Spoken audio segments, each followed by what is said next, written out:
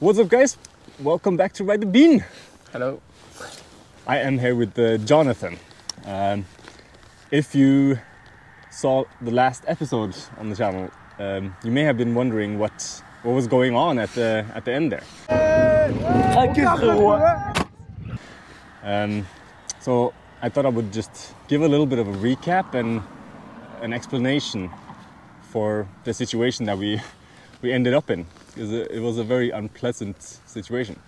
It happened on New Year's Eve, because I have been back in Norway during December working at the Christmas market, and I flew back to France on New Year's Eve. I was supposed to land pretty early, but because of thick fog, everything was delayed, and then the people I was going to stay with were put in quarantine because of Corona, and so I had to find a new place to stay. So I reached out to Jonathan, that you may remember from some of the previous episodes when I arrived in the south of France, and asked if he had a couch for me.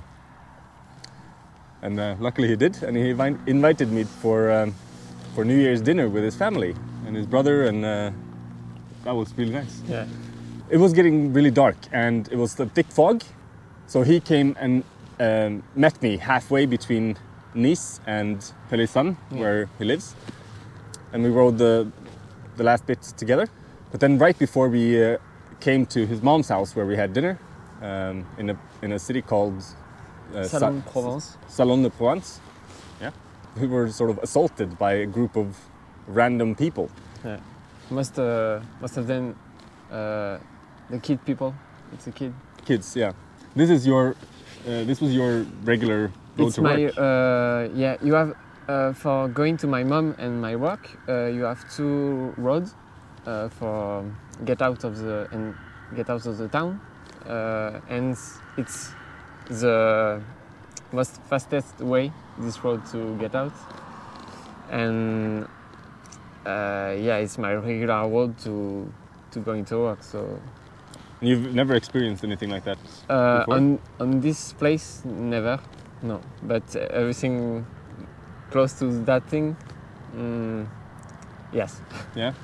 To recap, what happened is so when we arrived into Salon, there was a lot of fog because of the fog, and at the same time there was a lot of smoke because of fireworks, or I don't know what it was. They put fire on the trash. Is a regular thing. And if it's not the trash, it's the car. We have the same thing, and it's a big deal in France. This happened a lot with the fire with the car in big city in general, and most of the time in Strasbourg. It's very common in this big city. Yeah. So basically that was the setup to things. So we were riding into the city, and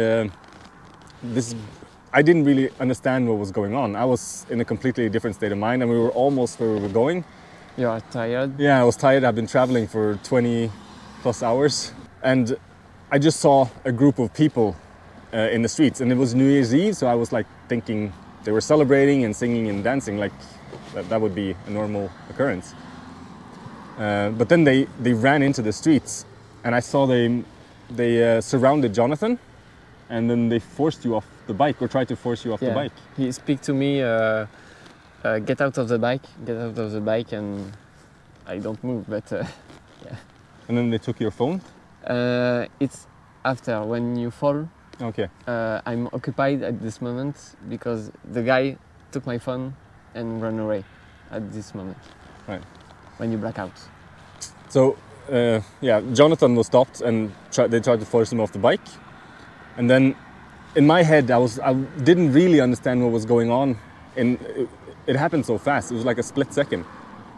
And I saw this guy just walking beside me, and suddenly, like, everything went black. They hit me in the head with some tool, or I don't really know what it was. But they hit me so hard that I blacked out for a second, and then I got scared, and then they kept hitting me in the back and in the side, and then they kept kicking me in the feet, and then pulling on my suit. And so I got really scared and freaked out, and I sort of punched back, and I hit one of them in the chin. And then they pulled me even harder, and I tried to get away, but they pulled me off the bike. And as I was sort of starting to accelerate, they pulled me off the bike, and I fell, and I blacked out for another like 4 or 5 seconds. At first, I think to do the same thing. Immediately when the guy stopped me, I think about, okay, now I avoid this guy by the left, accelerate. But I think if this guy just punched me when his foot on his leg or whatever, I fall down. And I know, and I don't want to fall, so shit, I guess I stopped. Yeah. And so I blacked out for a few seconds, and I think that's when things changed. Yeah, exactly. At the beginning, they are very aggressive. You saw in the video it's free. The guy, the two guys hit you in the back, and they're very angry. You see in the video on their face, it's not really for joking. And when you black out, another guy comes, another one, because it's almost a lot of kids, and just this guy is maybe older, maybe our age approximately, and maybe more wise and calm. And when you black out, he immediately come near to you, and he tells to the kid, okay, now stop. And he freaked out. The kid freaked out when you black out too. So I think like you say, the things change at this moment. And if you don't experience that, the things continue. They would have escalated. Yeah, exactly. Yeah. It's in a way it's it's a good thing. It's a good thing I blacked out. Yeah. It's I think. And so everything, like the attitude changed, and when I sort of came to myself again, I didn't really understand what was going on at first. I was like looking around, and it's like, what just happened? And then I started getting really angry, and I probably didn't react the correct way. It's like reacting with anger usually just leads to more violence and more trouble. But I was scared, and I couldn't really see what was going on, and we were surrounded by I don't know how many, like 20, 30 people or something. Yeah.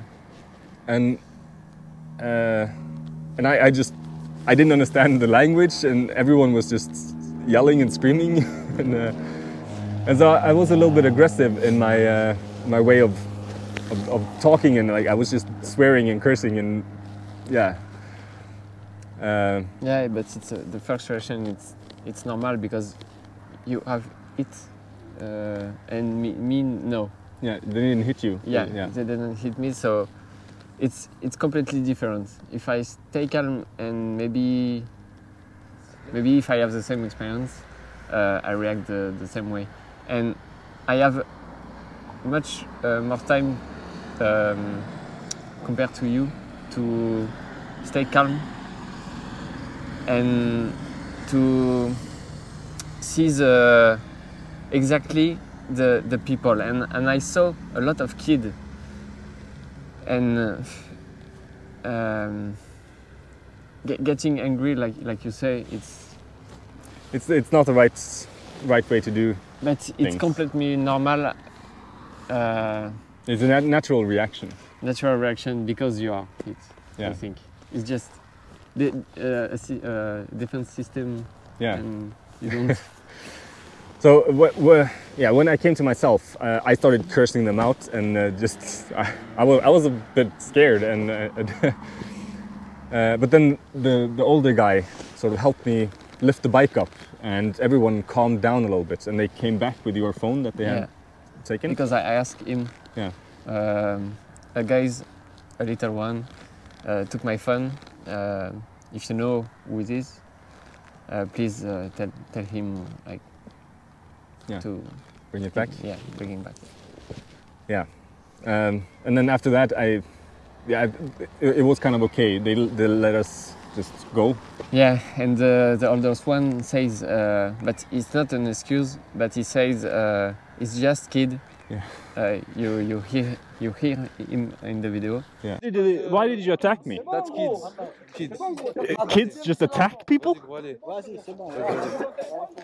It's just kid. It's a new year, but yeah, it's not an excuse. I think. But yeah, this was for me. This was an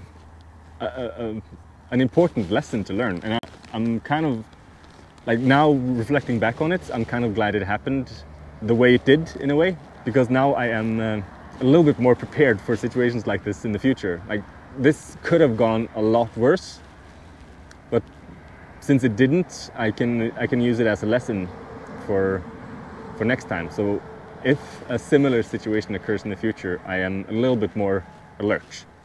I try to think about everything as a lesson. As long as I survive, I can learn from this, the situation, the experience. Me as a Norwegian, I may be very naive, but I'm used to living in a peaceful society. And I've seen on the news a lot, like news from France, and a lot of violence and riots and stuff, especially outside of Paris and Marseille. Yeah, big cities. Big cities, yeah. But I've never really, I don't think I've ever really understood the severity of it until I was in the middle of the situation. So that's basically what happened. A little bit more elaborate than in the previous video. It kind of looked like just a completely random act of violence, and in one way it was, but it's not the first time something like this happens in the same neighborhood. I think we were just very unlucky with the timing and the place, because it was New Year's Eve and people were a little bit rowdy, like because of that. And it was very close to midnight. It was about 10, maybe 10, 10:30 or something like that in the evening. And then when we came back, you found a report or a news story. Yeah, I saw to Kenneth. I showed to Kenneth a lot of articles of this neighborhood because it's a war between a lot of gang for a drug, and often people die, or policemen or whatever, it's getting hurt, and between them for just a story of drug. And with you heard about Kalashnikov and drugs, it was and stuff like that. Just 2 weeks ago, there was a Kalashnikov shootout in the schoolyard in the same place. Yeah. These things are not things that I'm used to having to think about, but now I am much more aware of this in the future. So it's really sad that these things happen. It's part of the world, and I guess these experiences are part of traveling the way I am at the moment. And I just have to be prepared for situations like this and not be so naive. But I guess you live and you learn, right? Yeah. Have you ever experienced these things before? Yeah, but not on the bike and in this neighborhood again, but for the World Cup of soccer, football. Yeah. Because when people get have fun again and they burn again a lot of stuff, and I'm in a car with a friend of mine, and he stopped everyone passed just in this neighborhood, and even in the center of the city. And in a car you have the possibility to just accelerate and not pass through the people, but to avoid them, and it's okay. In the car you are protected by the and in the bike it's more difficult. But I have the same experience with the In a car. in a car and in on a random walk too. You've been assaulted on random walks? Yeah, not assault, but a random guy says to me, "Have you a cigarette?" Something like that. It's always start like that.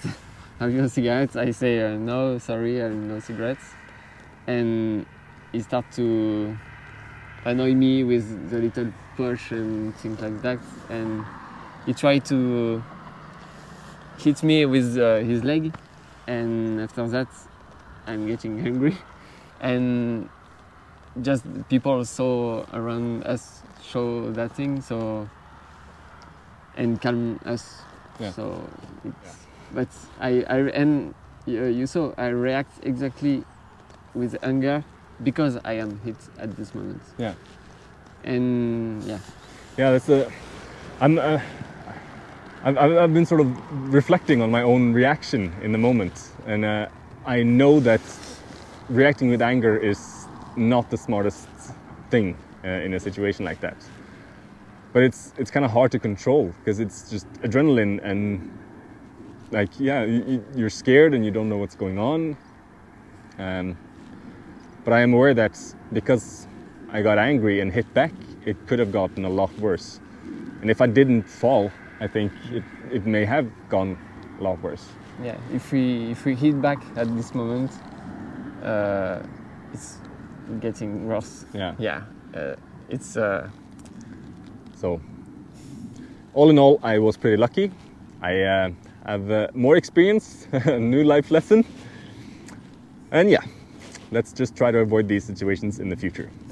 Exactly. I hope you enjoyed it. You probably didn't enjoy this video, but like I hope you were informed or whatever you want to call it in this video. So if you want to see what we are up to next, because we have some interesting plans for the next few weeks. Yeah. And things are a little bit unsure, like the details, but yeah. We need to fix the details. Yeah, we need to figure out the details, but it's gonna be epic. Yeah, I think. And I want to say to you, I'm sorry for my little English. The English is awesome. It's great. I'm sort of cliché of France. French people, some French people speak very well English, not as mine. But I hope I improve my skill. Yeah, I understand a lot more French now. Yeah. Well, I from 0 to 5 words, so not that much more, but yeah. Practice makes perfect, I guess. Yeah. Well, yeah. If you want to see what we are up to, then click subscribe and ring the bell so you don't miss the next video. Yeah. And I'd appreciate a like on the video. It helps us out, or helps me out with the algorithms. And I'll see you in the next episode. Peace. Peace.